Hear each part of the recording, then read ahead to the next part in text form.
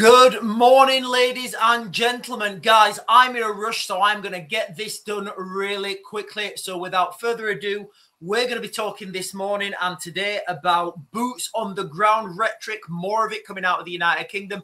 Guys, it seems to me that it is an inevitability now that boots will be on the ground in Ukraine at some point.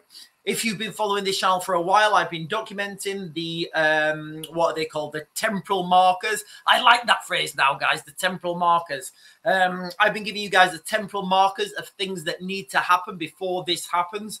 So we're going to be talking about that. We're going to be talking about the situation on the ground in Syria and how that could drag Israel into this into the conflict and a wider escalations in the Middle East. We're also going to touch on Georgia, what's happening on the ground in Georgia as we reach the 6th night of protests. The situation, and I found this out from you guys, one of you guys in the comments put, there's not actually anything to worry about in South Korea. This sort of stuff happens all the time. So from yesterday's video, I said I was giving you what the mainstream was saying. I was giving commentary. I don't know if I'm gonna add that into these areas of conflict.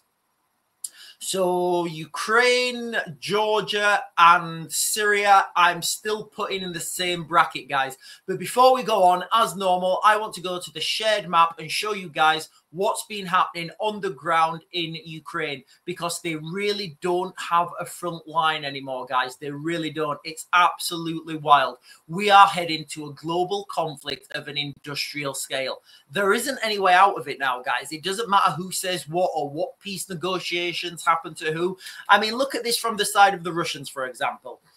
The Russians know that the Minsk II peace agreement was never meant to last, because I think it was the Germans, or it was somebody anyway. I can picture her. I can picture her. I can't remember her name. You know, she came out and she's, you know, and people have said it now. People in authority in Europe, in you know, as part of NATO, you know, these people have said what happened during the Minsk II ceasefire. This was just a time to rearm and retrain Ukraine. So as we're moving forwards now, do we think Vladimir Putin's going to come to any peace negotiations? We'll come on to that afterwards, guys. But let's go straight to the share map now, because I know your time is valuable. So I'm going to do 2 months now, guys. But what I want you to focus on is this town here of Pokrovsk and this town here of Valye-Novosilka. And what I want you to consider is this pincer movement. So the pincer movement, like a crab, is where you come from the north, from the south, or from the east and from the west. Doesn't really matter. But you encircle a town or a location or a fortified location. And once you've encircled it, because the defenses are strong in the central position, once you've encircled it, you know, you give the guys inside, you give them a way out, and then you let them retreat, and then that's when you close the pincer. Also, you can close the pincer, but that gets dirty. Anyway, so we're doing 2 months now, guys, and what I want you to focus on, guys, is this town here, Valye-Novosilka, I think, and Pokrovsk. I'm going to have to ask my friend how to pronounce that. So I'm going to go forward 2 months, guys, and watch the amount of ground that the Russians are taking. And I'm going to ask you this question. Do you think that there's a front line here? Also, with the amount of ground the Russians are taking, look at the amount of ground, which is 0, that the Ukrainians are taking back. Just fast forwarding, guys. Every click is a day. And look at the phenomenal amount of ground. Look at this bit here, guys. You know, they're coming north, and then they're going to head west. Look how fast that is moving. And there really is no media attention on this at the moment, because if there is media attention, people will understand that the front line is over. So this town here, guys, Valye-Novosilka, it's gone. It's finished. It's over. The guys need to retreat. They need to get out of there. You know, Pokrovsk. Okay. I just thought there was 2 towns there named the same. Wow. It's Ukraine, guys. It's Ukraine. Strange things happen. But that's the situation on the ground, guys. So there really is no front line anymore. The front line's gone. It's over. It's finished. It's not coming back. What we're waiting for now, before we get boots on the ground, is the introduction of these landmines. So the anti-personnel landmines. Now, I'm just going to share I'm going to fact, I'll put these in the description, guys. An article this morning, I believe. Yes, this morning. I'll put these in the description. Britain considering sending troops to Ukraine under a ceasefire deal. I keep saying, you know, boots on the ground are an inevitability. This is how it works, guys, okay? The boots on the ground will go in as an international peacekeeping mission, peacekeeping force. It will all be part of a ceasefire. The ceasefire will be fine. Everybody will be happy initially until the boots are on the ground. They're bedded in. They're acclimatized. The logistical chains have been proven. And then guess what? The ceasefire will fail. There'll be more fighting on the front line. And again, this is just one possibility of boots on the ground. How this gets dressed up doesn't really matter at this point because all roads are leading towards the same destination, which is a global conflict of an industrial scale. So the way we're looking at the moment is there could be some sort of... Again, could, and I'm going to come on to why Putin, I don't think, will go for it. But if we pretend that there's going to be a ceasefire, remember, there'll never be a ceasefire. When I was out in Ukraine in 2016, there was a proposed ceasefire. The ceasefire was supposed to be holding. Guys, I was on the front line as an observer, and I can tell you with 100% certainty that ceasefire never started. It just continued. There was continued bombardment. So we could see a situation where there's a proposed ceasefire that never really happens in the West, in the East. And if we're not being told about it on the media, how do we even know what's happening? We would then get a peacekeeping force in Ukraine. That peacekeeping force would then acclimatize, like I just said. And then once the boots are on the ground, it doesn't really matter what happens next. So it's come out that, in fact, I will share this with you guys, because I will share a few of these things, because there's no way, in my opinion, that Putin's going to fall for this peace deal. There's nothing on the ground. You know, like we keep saying, there has to be a physical feature on the ground to make this peace deal work. Now, as far as like I'm concerned, and Putin will be concerned, the only thing that he could have a peace deal behind is the River Dnipro. Putin, Ali, says Russia will likely reject Trump's Ukraine deal.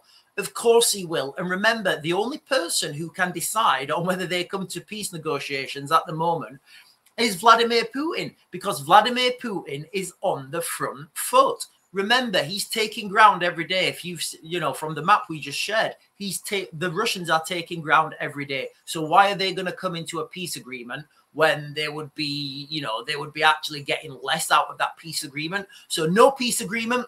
Vladimir Putin takes what he wants. Peace agreement, he has to come and flim-flammer with agreements and let NATO troops into Ukraine. So you see, there isn't anything on the cards for Russia there. So an article from yesterday, unlimited enemy troops, no sleep. Ukrainian soldiers fight to hold on to Russia's Kursk region. Now, again, guys, early on in the Kursk incursion, I did a video and I said, listen, you know, I think the Ukrainians now they've pushed into Kursk, they need to evacuate really quickly, and they need to just keep doing that, striking and seizing ground all over the border. Holding ground becomes very costly. It becomes costly in manpower. It becomes costly in money. It becomes costly in equipment. It becomes costly in munitions. Obviously, I gave that analysis. I thought, well, do you know what? I'm biased because I'm from that light infantry background where you would go and strike a target and then get off. You don't stay for tier medals. That's, you know, that's somebody else's business. I've never worked with armor. I've never worked with artillery. Most of my military career has been, you know, in light clothing and lightly armored vehicles. In fact, unarmored vehicles, actually. Speed is cover, guys. So the situation in Kursk, it looks like it could have been a double-edged sword for the Ukrainians in the context that they've had to invest a lot of time, a lot of the resources I said, and those resources that they've pushed into the Kursk region, they could have actually been better spent holding off, what is it, Valyek, Sover, the two towns I said, Pokrovsk, and the other one that I cannot pronounce.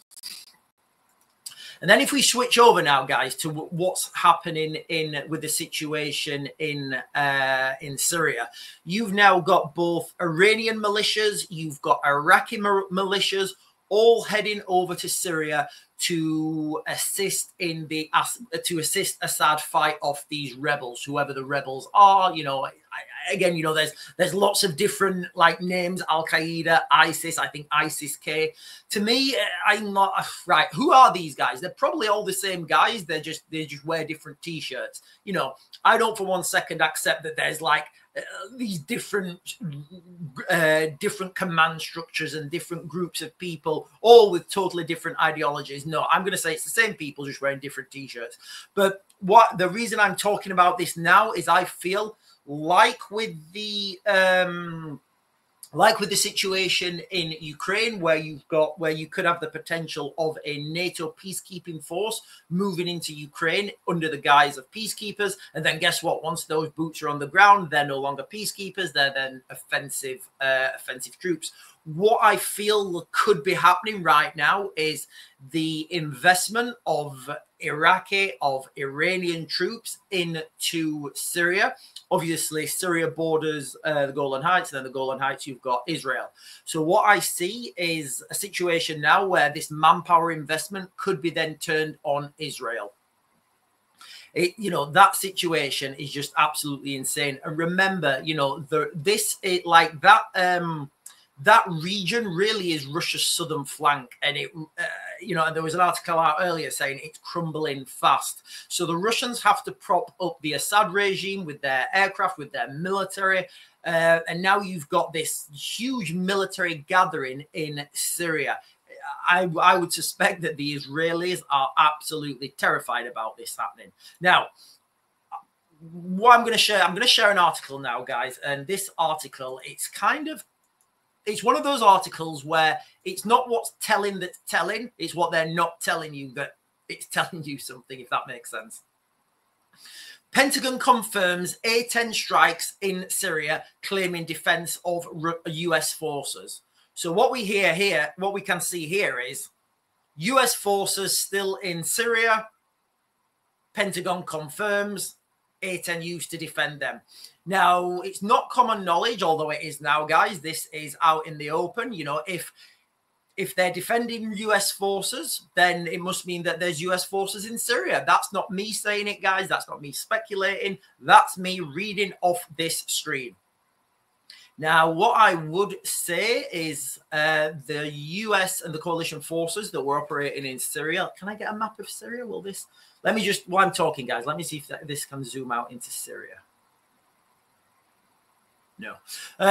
So if you think of Syria, guys, you know, the northern border of Syria with Turkey, there's that's called the Northern Corridor. You've got like from Fishkabur, which is the border crossing point on the river.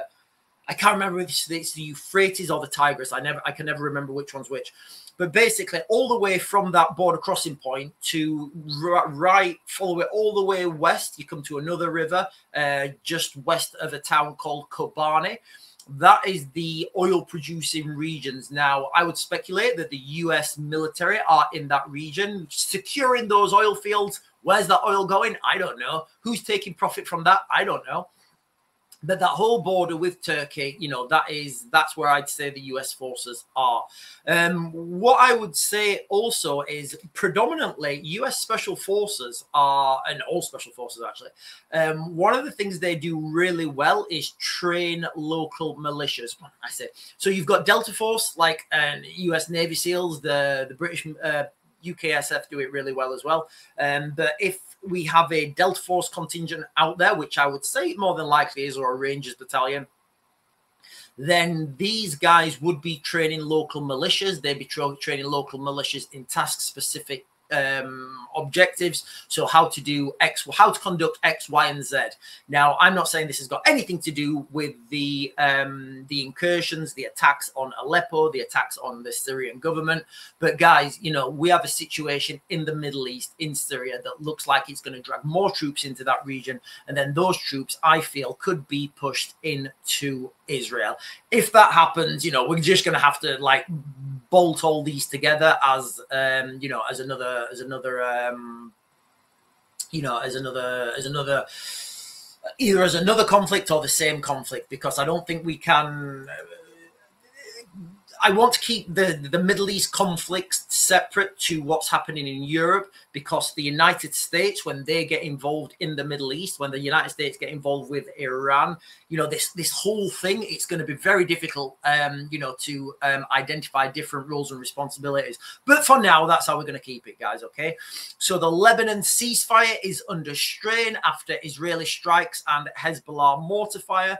So this is an article from the BBC. So you can see, guys, none of these ceasefires are, you know, none of these ceasefires are holding. They never hold. They never hold, because you've got commanders on the ground who fire something, then somebody else fires something. And as soon as one person fires something, like the ceasefire is over, it makes no sense. So Middle East crisis, this is from The Guardian. Israel will not differentiate between Lebanon and Hezbollah if the ceasefire. In fact, I need to share this, guys, because this one's an important one, because it shows you what's coming next. It shows you the rhetoric. Remember what Donald Trump said, if the hostages don't get released, they'll be hell to pay. Middle East crisis, Israel will not differentiate between Lebanon and Hezbollah if ceasefire collapses. Defense Minister Katz says as it happened. So what they're saying there is, listen, you know, if this ceasefire doesn't hold, we're going to come in and level the whole place. Now, historically, this is how the Israelis operate. Now, I'm not, you know, I'm just telling you how they operate. They go in there, they will do a rubberized, they use this new tactic. It's called operating in a rubberized zone or something. There's like papers out on it. I've read them. They're wild. Where you go into an area, rather than take the building dynamically, invest in manpower, invest in troops, clearing the building room by room, you bring that building down, you destroy it with artillery, then you send in bulldozers. Guys, it's wild, it's destructive, but it's really effective. You know, that's how the Israelis are operating. The humanitarian crisis that this causes is unbelievable. The further enemies it causes is unbelievable. You have to, when you're fighting a conflict, you kind of have to do it. You kind of have to do it with one arm tied behind your back, because you strike this balance. First of all, you need to win the conflict. First of all, you need to win the conflict. Second of all, you don't want those people coming back at you in 5-10 years time, when the children that are 10, 12 years old are now, you know, 15, 16, 17, 18. You know, that's what you don't want. So you have to fight two campaigns. You have to fight the tactical one, and then the psychological. You have to protect hearts and minds, guys. Okay, so you have to build bridges, you have to build schools, you have to do all the rest of that stuff. If you, again, this is, you know, obviously, if you ask a Israeli commander, he will say, no, we just flattened the whole thing, we're not bothered. But that's the way that's the way I look at it, because what you don't want is, like I said, 10 years, 15 years, those kids who've witnessed this, you're just making more enemies. So remember what Donald Trump said from yesterday's video, they'll be hell to pay if the hostages are not released. Guys, I'm gonna say that these hostages will never be released, because they have already been, they've already been released, but not to this world, guys. It's tragic. I mean, I can only imagine, well, I can't even imagine what the families are going through. It's just wild, guys. It's wild. I don't even want to think about it. You know, I've been in the military a long time. I've seen a lot of this stuff happening. I've seen a lot of these people firsthand. And what we don't understand, what people don't understand in the West, is the human toll and the human suffering of these conflicts. People don't understand it. Something that's really poignant to me. I was in Mosul once it had been destroyed, and I was watching this girl, and I assume it was a girl and her brother. The girl was a little bit older, and they had a bottle with like, it was like almost luminous green liquid in it. I don't know why it was, and that was their toy. You know, and they was playing with that. And I mean, I had a daughter around the same age at the time, and you know, it's really difficult when you see this and you see this human suffering. And you know, and then you see these politicians who've got no idea. They have zero idea. For them, they're just getting told, as you know, as Dominic Cummings says, they're just getting told what to say. They're reading off a script and they don't know what's happening. I'd like to take some of these politicians, you know, right out to the front line and show them what's happening and say, listen, guys, you know, this needs to stop, right? We really need to stop. If you guys want to make money, we need to go and put a colony on we need to go and put a colony on the moon. We need to go to Mars. We need to start asteroid mining and all that sort of stuff. We'll bring you guys untold riches. We don't need to drop these things on each other anymore. It's insane. David Lammy's put his foot in it again with a tweet over unacceptable humanitarian situation in Gaza. So remember, you see these diversions where the United States going to focus in the Middle East. I've talked about that on enough times, guys, you know, because they're the only ones with the logistics to have to invade Iran, basically. And now you've got all these troops, guys. Like this time last year, you had lines in the sand being drawn. Now the lines in the sand have been drawn and you're seeing people stand behind them. So you're seeing the amount of troops gathering in Syria, which is not a good thing for the Israelis, because the Israelis are not stupid. You know, they're going to be looking at this and thinking, right, okay, so we've got a load of we've got a load of Iranian troops now in Syria. Yes. Huh. And now we've got a load of Iraqi troops in Syria. Yes. And they're not our friends, are they? No. Right. I mean, what do we think is going to happen there? But you can see these diversions now, guys, where the United Kingdom's going to have to push towards leading in Europe, and the United States will lead the fight in the Middle East. So let me come on to this article now, guys, which is a quick update from Georgia, because all these things, they really are connected. We need new life. Protesters undeterred in battle on the streets for Georgia's future. As protests on the streets of Tbilisi entered their 6th day, demonstrators fighting for closer ties with Europe are building barricades out of wheelie bins and taunting police from behind them. Guys, I would speculate now, right now on the streets, I would say, this is me speculating, there are agents of the West trying to inflame this protest. There may be special forces guys, ex-special forces guys. It doesn't really matter, you know. This happened, you know, and don't forget there'll be Russians out there on the streets as well reporting on this situation. So what I see happening is, and again, you know, as soon as, and if, and I hope it doesn't happen, but as soon as the Georgians start to use lead as a deterrent, then you're going to see then you're going to see this erupt into an armed, is it an armed conflict? An armed uprising, an armed conflict. This literally echoes what happened in Ukraine in 2013 to 2014. And this is echoing as well what could happen in the United Kingdom. So for the Georgians, they've been under Russian, I don't want to use the word Russian oppression, but a heavily Russian leaning government since 2008, 2009.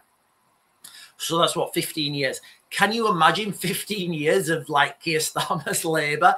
How would the people feel? And then when there's a little spark, everybody's out on the streets, and they know, because the Georgians know right now, if they don't push this through, they're all doing serious jail time. Those cells are getting closed down.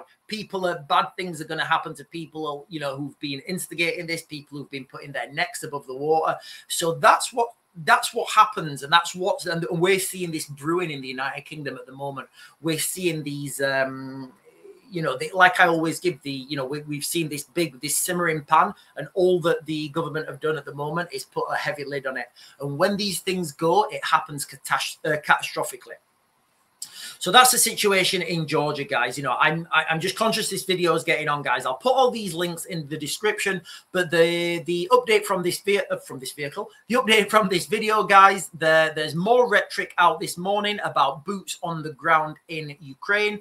That Britain and France may send boots on the ground as part of some ceasefire deal. Again, guys, I've given you my opinions on that. I don't want to go over it.